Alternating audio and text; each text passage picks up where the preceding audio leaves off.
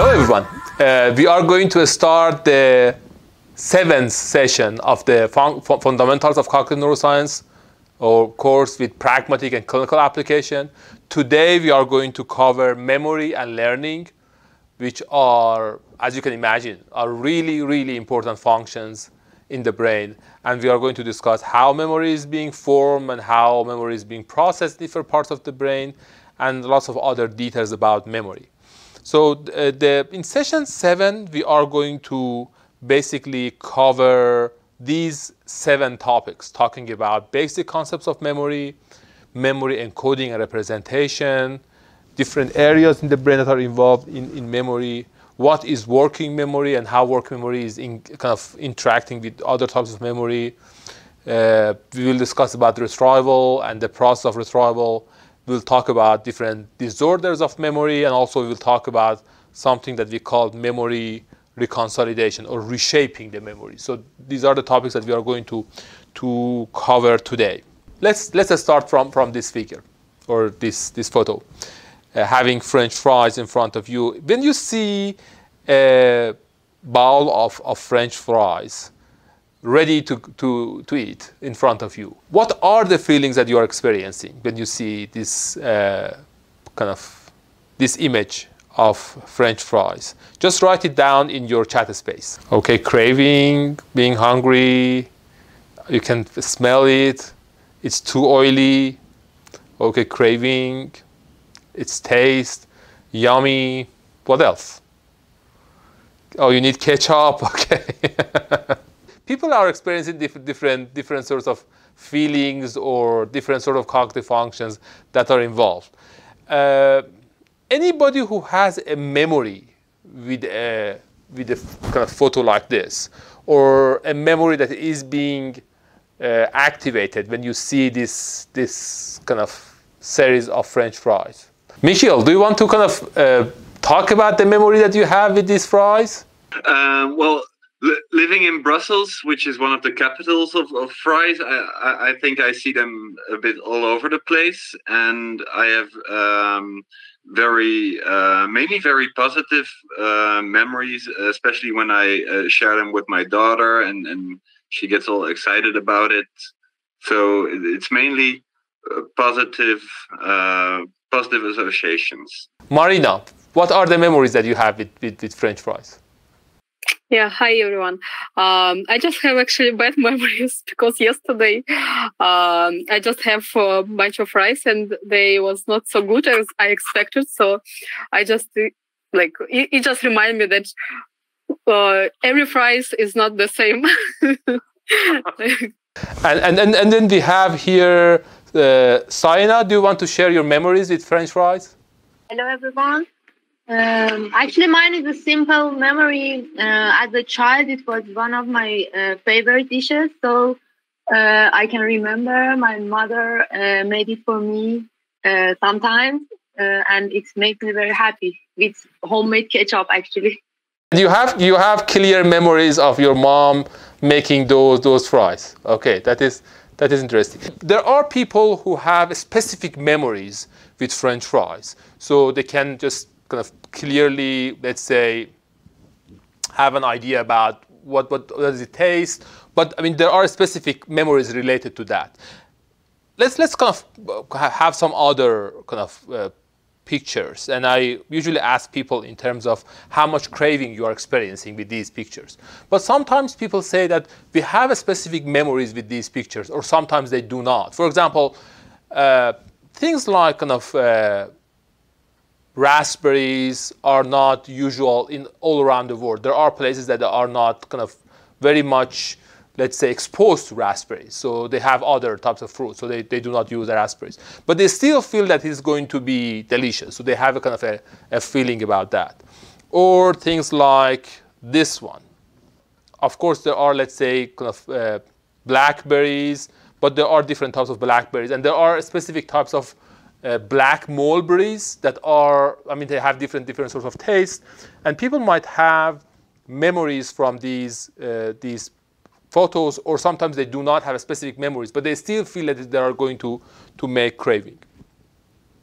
And the other one, this one. There are people who might have specific memories in terms of, let's say, a specific brand of pastry or confectionery in their city, and they can say, okay, the chocolate cake from that specific confectionery is going to be much better compared to the others in the town. And they have a specific memories related to going there and buying those pieces. Or sometimes they just have a feeling that, okay, in general, whatever or wherever people are making these brownies or chocolate cakes, they are going to be good. Okay, so we have some kind of brave people who have memories with chocolate cakes. Okay, it seems that you have great memories with food. Yes. So when I was younger and we were at the age when we didn't drink coffee, we usually went to pastries to eat chocolate cakes with my friends. So we would feel like adults and we were talking about big things of life. So I have many memories when we were eating different kinds of chocolate cakes.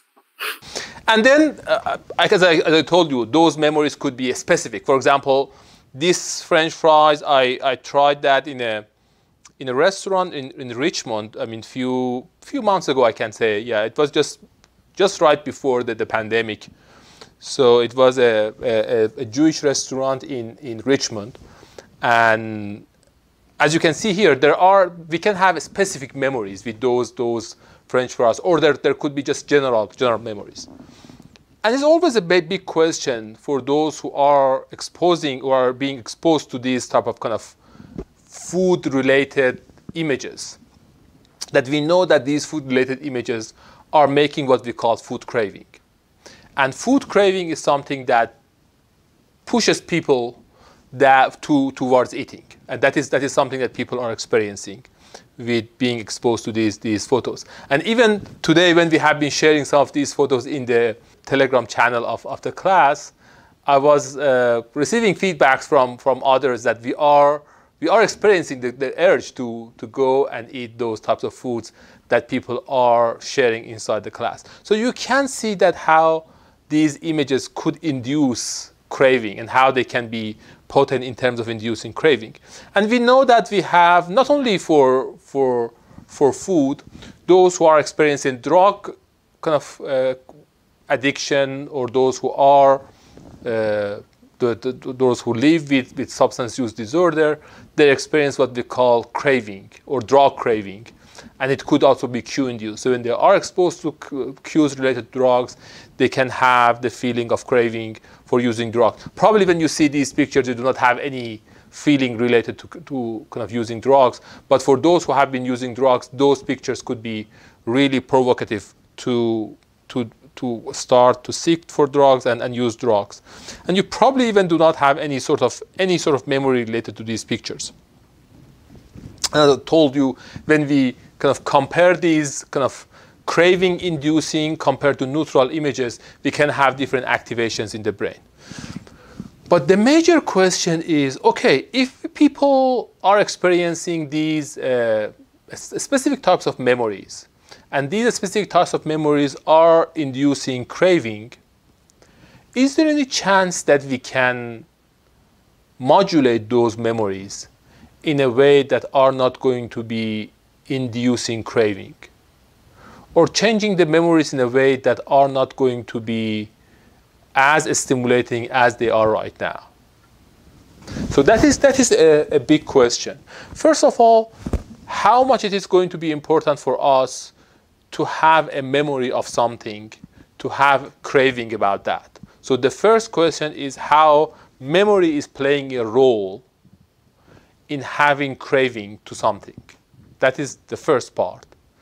And then, is there any chance that we can modulate memories to be able to control craving? And is there any chance that we can make new memories in a way that are going to be helping us to control kind of eating behavior? So how memory is contributing to this story. And it is not only about, let's say, food craving. It could be related to many other aspects of different, let's say, mental health related kind of disorders or or states. Things like post-traumatic stress disorder. We know that those who have been exposed to traumatic events, they have really strong memories, that we really like to reshape those memories, because when people are experiencing flashback to those memories, they have a really bad time, and that is going to make lots of problem for them. And the worst case scenario is just those who have PTSD and also have substance use disorder. Whenever they just go back to those memories would make a lot of stress for them, and then they start to use drugs. So that combination is a really kind of nasty combination of substance use disorder and post-traumatic disorder, which is pretty much prevalent. And in those disorders, we are really interested to see how we can reshape memories. But to be able to answer that question, first of all, we need to have a better idea about what types of memory people have with these these cues or these things that are related to, let's say, food, drug, trauma, anxiety, all those things all those cues that could provoke those unwanted responses, okay? When we talk about long-term memory, we can divide long-term memory in two major groups. One, what we call declarative memories, and the other that are non-declarative memories, okay? So if I go back to those, let's say, fries, the photo that I had from fries, what type of declarative memories that we had? I mean, people were explaining some of those declarative memories that they had. Marina was explaining her own experiences in St. Petersburg, and then others were discussing about kind of their experiences in other countries. When we talk about those memories, we are talking about, let's say, declarative memories. Any memory that is functioning there without a clear explanation about the type of memory that we have recorded from those images. So we will discuss about them as well. And when we talk about declarative memories, we probably have two major types. One, what we call episodic memory, and the other is semantic memory. Okay? So episodic memory or semantic memory, these two types of memories, is one of the first distinctions within the declarative memory. When we talk about episodic memory, we are talking about who, where. We are talking about when. So we talk about a specific situation that we have a specific memory with.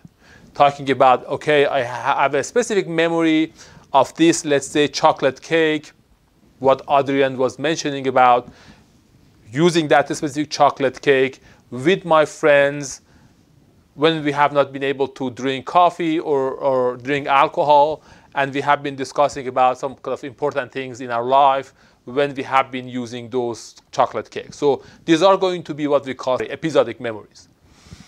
And then when we talk about semantic memory, is a memory about, it is not about who, where, when. It is about just, the chocolate cake is something really good. So they are about facts, not the facts that are related to a specific person or a specific place or a specific time. We are just talking about the specific fact. And most of the time, it's really hard to say when we have recorded those facts. So when we talk about, okay, French fries is delicious, something like that. That is a semantic memory. And it's really hard to say when we have recorded a specific memory that French fries is delicious, or French fries could be crunchy, or French fries could be kind of salty, or all those types of kind of specific facts about French fries. It's always really hard to say, to ask people, okay, when have you started to realize that chocolate cake is a good thing, is a tasty kind of product, or it is oily, or it is going to just make me fat, or whatever you are going to think about. There are specific facts that you have about eating. So talking about episodic memory, we are talking about who, where, when. But by semantic memory, we are talking about facts. Obviously, as you can see here, when we talk about food-related memory retrieval or food cue that could make a sort of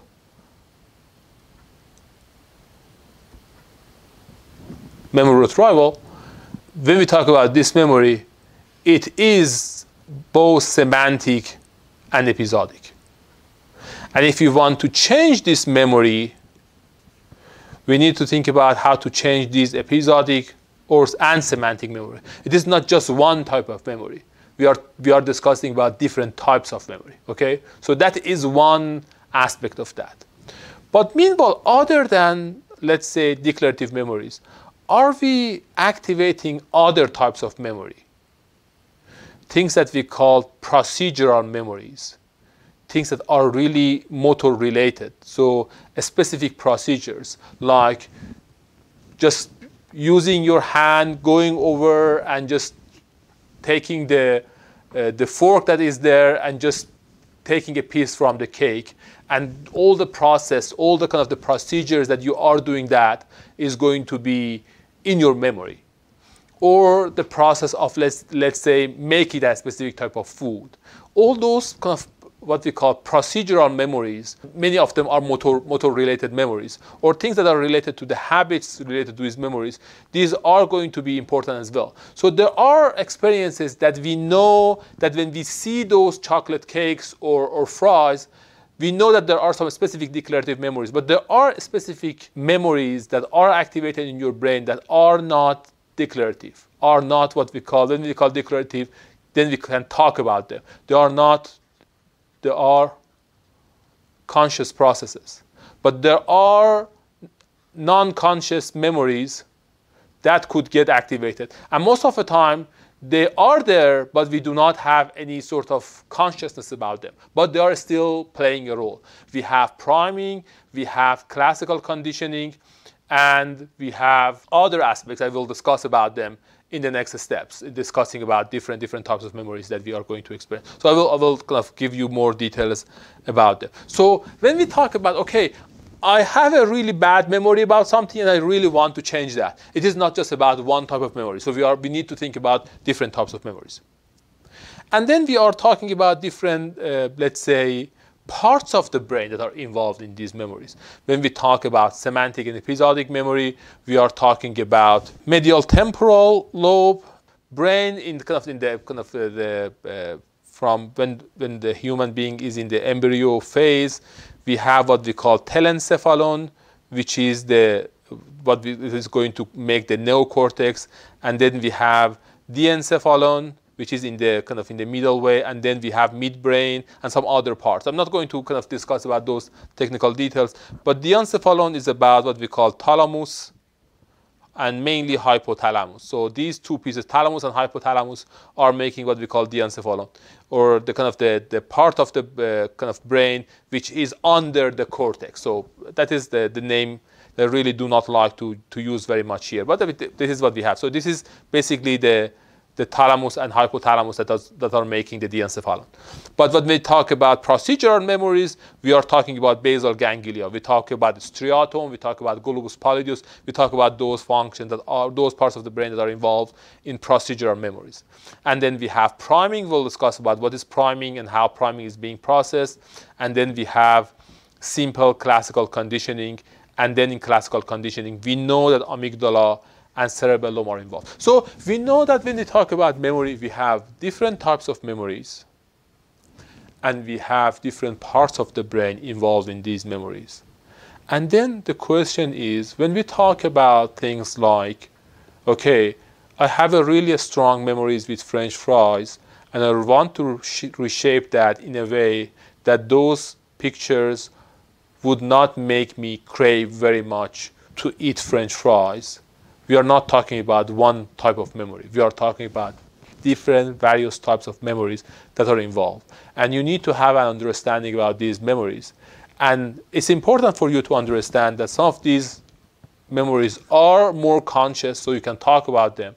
But there are still some other types of memories that are not conscious, but you need to be careful about them. Sometimes when they talk about specific kind of declarative memories about, let's say, drug-related cues, they say that, okay, I really don't like them. I have really bad memories from them. I know that they are bad. So even the semantic memories are saying that they are bad. episodic memories are bad.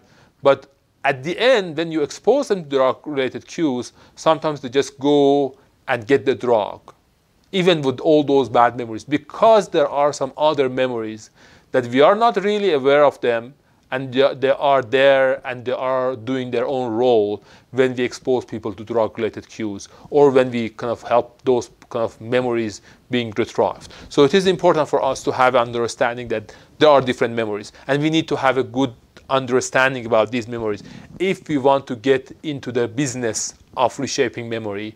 And business of reshaping memory is going to be a critical area for any sort of psychotherapy or psychosocial or cognitive intervention that is going to work for the areas related to mood or motivation. Anything that is related to mood, anxiety, affect, and anything that is related to motivation, reward, pleasure, all those things are going to be related to memory. And then when we talk about memory, it is not just about, let's say, explicit, episodic, and semantic memories, or implicit, habitual, or motor, or primed biases, things that we have here. We know that there are other kind of cognitive functions that play a role in how we use our memories. So we cannot talk about memories without talking about things like attention, because when we want to kind of have something being loaded in the memory, we need to have attention. We need to have executive functions to be able to work with these aspects of memory. But in reality, the question is how these components are working with each other as well. So when we want to modulate craving, then modulate, let's say, memories, we need to think about all the other aspects that are going to play a role to be able to change those memories that you have. So this is kind of a general overview about memory and different aspects of memory that are working together. But at the end of the day, we need to be really careful in terms of how we might be able to modulate them. Okay, so that was the first part of the session that we have today, discussing about different types of memories and potentials, at least questions in terms of, is there any chance that we can change those memories in a way that those memories would be functioning in a different way when we talk about things like food craving, things like kind of anxiety being provoked by being exposed to specific cues, or negative feelings that when we talk about the memories that we have from past.